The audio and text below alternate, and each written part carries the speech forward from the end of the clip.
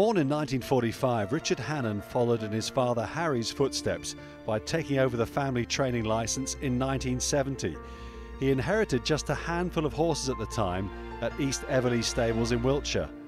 But as they say, mighty oaks grow from small acorns, and over the course of the next 4 decades, Hannon built one of the largest training establishments and one of the most successful in the UK.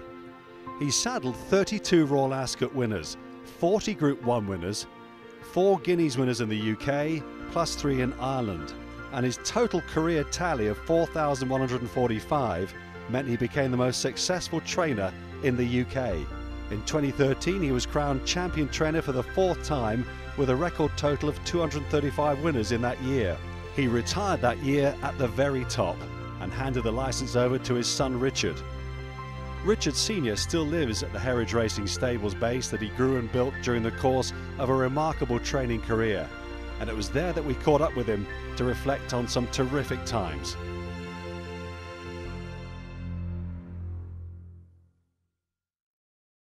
Richard, lovely to see you. How are you, and how has it been the last year with this pandemic? Well, it's like everybody else. We're all in a little bit of trouble in that we've been fairly lucky with all our staff and everything, you know, that what I can see of it, and I'm retired, and don't forget, the boys have worked very well, and everything's gone all right, really.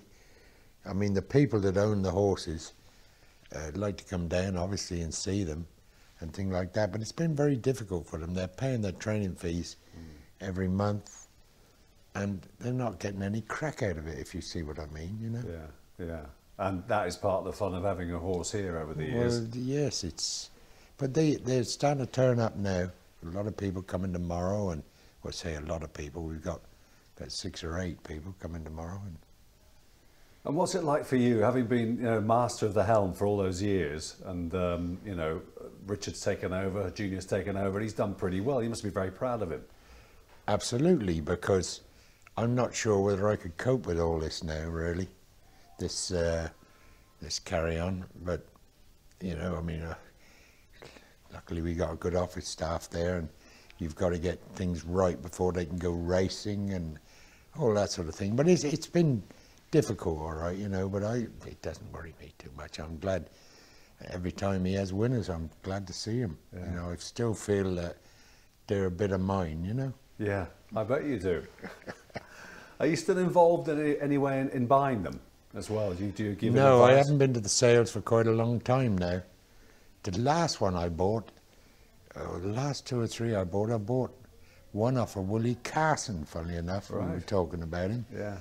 It Ascot sales when it was early days, and he turned out a bloody decent horse.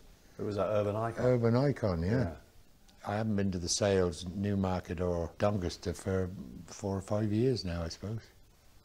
When you went to the sales, and in the past you were picking out all these future champions with the help of your great pal Peter Doyle, and everybody was sitting back in amazement because you never paid fortunes for them. What was the secret, do you think? No, well, I always like to see a horse. When you go to the sales, you can go from box to box until you get horse sick, really, if you see what I mean. But when you see him walking around the parade ring and things like that, you think, gee, he's a nice horse. Might have a crack at him, Peter. And Peter's always got a list anyway of horses that he thinks could do us. And we bought them the right money, yes. Yeah. And you must have sat back and watched other people paying, 7 figures and thinking, what's going on here? And what's your feeling about that? I mean, well, listen, horses, to me, you didn't go too much through pedigrees. Not me anyway. I just liked a horse. And that was me, really. Yeah. And that was Peter as well. We used to go in together, and we bought some very good horses in our time. And they weren't a lot of money, as you say. But there you are. Things have changed. Well, things have changed, but it's a system that worked well for you for a long, long time. Can we go back to the beginning, when you took over from your father, Harry, in 1970, Richard? You're a young guy then. But over at East Everley. We're at Herridge here at the moment, of course. Yeah. But what was that like when you took over your dad's yard? How many do you have? It was very difficult, really, because he left me about 9 horses, really, Right. and it was difficult, and we had to keep going. Of course, there's nothing else you can do, only dig ditches. You know? Anyway, it gradually built up, and we had some decent horses. Was it always the plan that you'd go and train them once your dad retired? Oh yeah. Yeah, you wanted to do that. Yes. What was the attraction? Well, the attraction was I had nothing else to do. That's the attraction. But you must have learned a ton from your dad, did you? Oh yeah, he's a great man with sprinters. Right. He was real good with them. Yeah, and he was quite a character. I wish I'd met him. Yeah. Yeah. I wish he was still here, but they are. Yeah. People live and people die, don't they? But Richard, when you won the Guineas with Monfils in '73, that must have been massively important at the time, wasn't it? It was, yeah. You didn't think you were going to win those sort of races, but we thought we had a good horse, and we fired him. And yeah, he won the Guineas. Frankie Durr. Your old mate. And the colours are right behind you. What was that day like? Oh, gee. What happens is that when you get a day like that, you don't really realise it's happened. You know, you come back and you think about it, Christ. It was fine, yeah, and we all backed it too. You knew you had a good one. Yeah. Yeah. He's a great galloper. My father said to me one day, Frank Durr come down to riding work one day, and we worked him with an old selling plater called Sid, but he was a good selling plater. And Sid took him to pieces. Henry said, you're working that horse the wrong way. You won't let him jump off and let him run. Of course, we did that the next time Frank come about a week later. Different horse. Right. And that was interesting because the front running is what Don't Forget Me did as well, didn't he, in both English and Irish Guineas as well, for Jim Horgan. Yeah, it's another story, wasn't it? Yeah, well it was because he was hopping lame in the morning of the race, yeah, wasn't he? What he did, he put his foot on a shoe going up in the box and punctured his foot. And Michael Gorman went up. Mike wasn't allowed to go into the yard. And they fined him 500 quid for going in the yard without speaking to the resident vet, if you like. Right. Anyway, Mike got it done. And what, put his foot in a bucket of ice for all morning? Oh, gee, he was up there all night with it. Was he? He got up there, I rang him up, and he got up there within 2 hours. And he was up there, and he's this and that, get as much ice as you can, and all this sort of thing, and everything fine. Turned out, thank God. I remember the morning of it and the doubt, because you didn't even know whether he'd even run as he was cantering down, did you? No, well, that's what I said to Willie Carson. I said, if you don't feel right going down, Willie, withdraw him at the gate, because there's no point in running him then. Anyway, Willie said he moved down like a superstar. He came back like one, thank goodness. He was brave. Yeah. And he did the same over at the Curragh as well. That must have been another great day for you. Yeah, he's a good horse. Very good horse. I mean, the Guineas horses, Tyrrell, of course, the silks again behind you there, Richard. He won, 2 or 3 years later and did the double as well at the Curragh as well, didn't he? You've had many, many top milers over the years. Yeah. So many. But that horse, the two brothers, John and Jim, Yeah. I mean, within 3 years of each other, they won 4 Guineas. They're great people to train for too, you know. Yeah. Who was the better horse, Richard? I'd say Tyrrell. Would you? More gears or? Yes. We worked him over at Barry Hills's one day over at Manton. And Pat Edry got off and he said, this will win the Guineas. I said, Pat, that's a big statement, you know. Anyway, Pat got retained to ride one of Guy Howard's that won a maiden down at Folkestone. And Pat said, that won't run, I won't let that run, says Pat. Anyway, he was forced into it, it did run. And anyway, we got one of the best jockeys you've ever seen too, Mick Kinane. Yeah. And he came over, Mick, and he rode him a bit of work, stayed the night and did all this. And everybody very happy. I bet they were. Yeah, apart from Pat. from Pat. He got the needle. But he did ride him in the Irish. At the Curragh? Yeah. You got him back on then, yeah.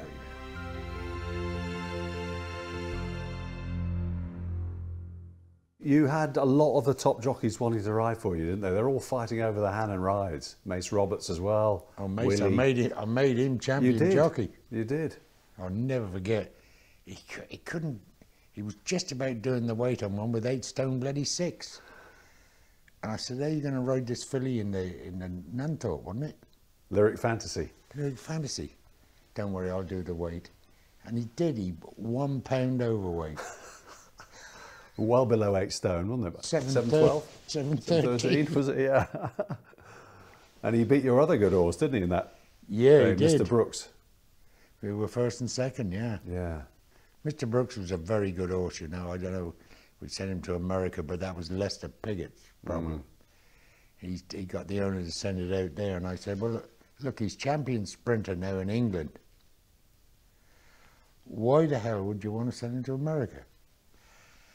Anyway, Lester's phone landed on the owner's foot. Yeah, Paul Green owned him, didn't he? Yeah, he did, yeah. Yeah, yeah. But that horse had run in the Irish Derby and everything, you know. Amazing. And he was Lester said to me, "He not staying on, he's a sprinter." That was the end of that. So he went over and he won the Nunthorpe and he won the Abbey, didn't he, in the July Cup? Yeah. And of course, what happened in Gulfstream was terrible. Broke his leg, yeah. Yeah, that was awful. You were there that day, Richard? Yes, I was. A lot of tears about that day, Yeah, but I bet. you know, apparently there's a mound that goes down. He put his foot down one of the side there. I don't know what he did really, but he broke his leg, and he never saw a vet in his life, that horse. What a shame. What a shame. There's nothing wrong with him. He just put his foot in the wrong place, and there you are. Did that affect your regard of the Breeders' Cup meeting, that incident? Well, yeah, I'm not a big fan of going there anyway, but Right. It's not me. Listen, everybody goes there now because it's the younger people are coming through now that would want to go, you know, but I wouldn't want to go. Well, let's talk about happier days. Yeah, go because on. there are plenty of those, fortunately. But so, as I mentioned earlier, so many great milers, Richard. I mean, you know, old Paco Boer was a great favourite of mine. And he was a great favourite of mine too. I loved him. I remember every time he turned out in that ring in front of us here now. Yeah. I promise you, he couldn't trot sound. You think, and you have him X-rayed and done everything with him, and there's nothing wrong with him basically. And he was a good horse because he would race, and he had a great turn of foot, and I loved him. I thought he was a lovely horse because he used to turn upside down when he got to the races. He was a different horse. Unbelievable, really. Yeah, he was a cracker. And I remember you got very emotional when I interviewed you on the box after you won the Lock-Inge at Newbury. That was quite a day for you, wasn't it? It was. I mean, I loved the horse. That's why. Yeah, yeah, one of your all-time favourites. He was like a old boxer, kept coming good on the day. I loved his turn of foot as well, and Husey he had rode a him great brilliantly, turn didn't of he? foot. But he could never beat Goldacova, could he? No, but the other horse did, didn't he? Yeah, I was going to say, you found one that did. Yeah. I mean, that must have been sweet. Canford Cliffs, but yeah. Richard, would he go down as the best you've trained? Well, he won 5 Group 1s, didn't he? So he has to be one of the best. You know, he was a very good horse. And Richard Hughes sat on him here one morning. He said, "This is different class, Richard. This is different class." I said, "Well, we've only worked up to you." He said, "I'm telling you, this was a different class," and he was right. Before he'd even run, he knew. Before he'd even run, we took him to Newbury, and he won about 4 or 5 lengths there. Then he won the Coventry and everything. He was a good horse. Won that by 6 lengths or something, didn't he? Yeah. Yeah. So Canford Cliffs, off he goes. To pity he couldn't take on to beat Frankel. But do you think he could have given him a proper race though if he'd been sound that he day? went wrong coming down the hill. Yeah. My fella. And we got him back and found he had a shadow on one of his joints. And I said to John, I don't really get him frightened to run this horse again in case he does something really nasty to his self. And the vet said to me, you know, through the X-rays and things like that, he said, "Oh, be bloody careful with him." Yeah. I said, well, look, the best thing we can do, he's done enough really, let's pack him up. And I rang John Magner, because he had a big share in him, and I said, John, I think it's time to send him home. He said, whatever you want, Richard. You know, he's a great man to deal with, John. Yeah. And now he's getting loads of winners at Coolmore. Yeah, well, he's turned the rope because they sent him to India and places, or somewhere like that, South Africa, or somewhere. But now he's started to produce winners everywhere. Do you think he was a bit of a freak, Richard, wasn't he? I mean, he was. Well, the pedigree didn't say he was going to be as good as he was. No, let's put it that way. Yeah, indeed, yeah.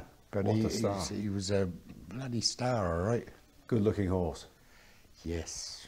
Again, that's where you say you look at them first, then look at the pedigree after. Yeah. I didn't sell him till after Christmas. Really? Nobody wanted him. Yeah. And yeah, he's the best-looking horse you've ever seen. And I sold him to Robin Effer in the end, and Robin took him, but he didn't want to pay the back training fees since September when we bought him at Doncaster. I said, well, you got to pay that. Anyway, I said, otherwise I ain't going to sell him. Anyway, that was it. Well, you'd have been a happy boy. Anyway, he told me that he'd give me 10% of what he made whatever he made as a stallion. Well, that's handy. I came up smelling the roses. Yeah. And at the end of my time, I'd done as much as I could. Now, Richard was coming forward, and he's very good at his job. And he's turned it round. He's gone great, but he can cope with all these people there that, which I didn't have at the time, But Well, the staff, the office staff, you mean? No, the owners. All the owners. Yeah, but you had owners coming down to here and eating Joe's sausages and stuff and drinking your champagne. And it was famous for its hospitality, your place. Yeah, it always has been, but then that's what people, especially now, if they start coming now, they've got to have it. You've got to show them something. Quite exhausting, though, isn't it, looking after all these owners? No, it's not for me, because I've got nothing else to do. But in the old days... I run the arrivals lounge and the departure lounge. But Richard, when you set out, I mean, we talked about having, a handful of horses at the yard down the road. You couldn't have imagined you'd end up training over 4,000 winners and setting a UK record. No, it was staggering. It was good, but we bought the right horses. They were good, tough animals. Yeah. In other words, you could run them every 2 weeks, and they kept winning, which is great, really. But we had some. Well, I had some very good owners, my time. Why do you think that you never went close to winning the Derby? What was the? Well, we didn't buy those sort of horses. Those types of horses, yeah. We didn't buy horses to trip horses. Well, Richard does a bit now, and we didn't buy them.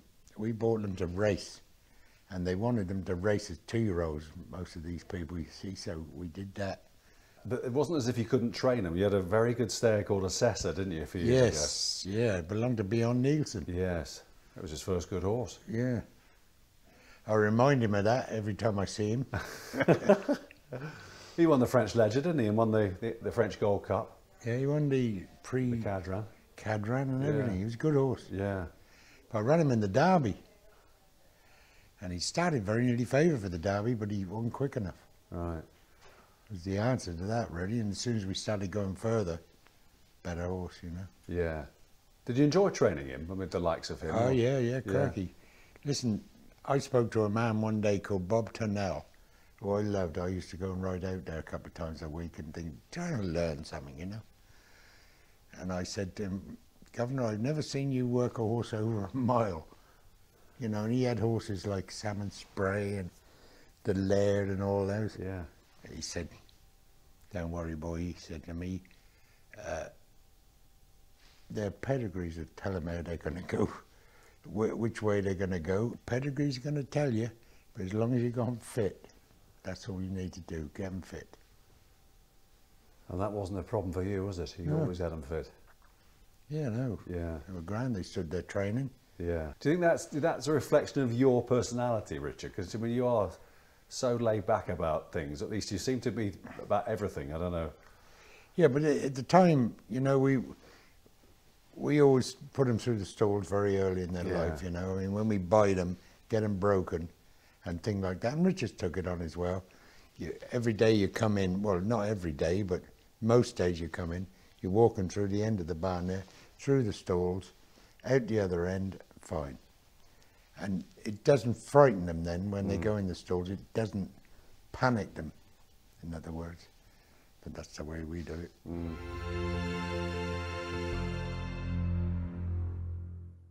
Let's talk about some of the fillies that you've trained. I mean, we've mentioned Lyric Fantasy briefly already. I mean, Lord Carnarvon also had Lemon Souffle, didn't he? Niche was a good filly as well. And then Niche was one of the worst days in my life. Go on. When she got killed on the road. Oh. She got loose one morning, and it was only because a rabbit came out and ran underneath her, and then she stood there for a bit. I thought, well, that's okay, we're going to catch her now. She took off home, and she ran across the road, and my blacksmith hit her. What about Sky Lantern? Sky Lantern was down to Richard a bit. It was bought by Ed Sackville. Yeah. And she all of a sudden came good, and yeah, that was down to Richard and Ed, really. Finally got your 1,000 guineas ticked off. Yeah. That was nice to do that. Yes, it was. And wasn't she good at Royal Ascot as well? That was a spectacular performance. Yeah, one of the best ones we had was, what was that called? Belonged to Raymond Tooth. Indian Ink. Indian Ink. Yeah, tell me about her.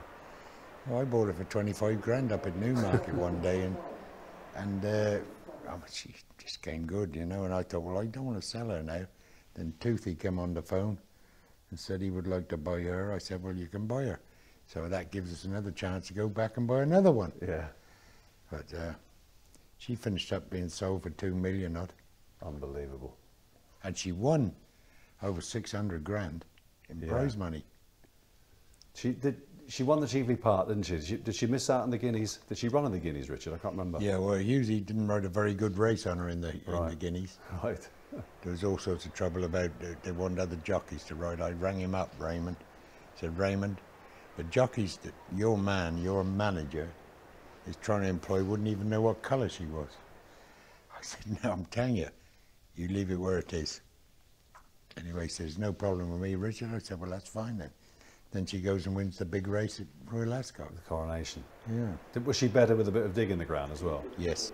So she was another good one that you trained. Yes. She was very good, yeah. I mean, I know you've had loads of great days, and you mentioned a couple of sad days as well, but I bet the day that Free Agent won for Her Majesty in the Chesham, that must have been right up there. That was a good day, yes, because HM hadn't had a winner there for quite a long time, and then all of a sudden this one arrived, thank goodness.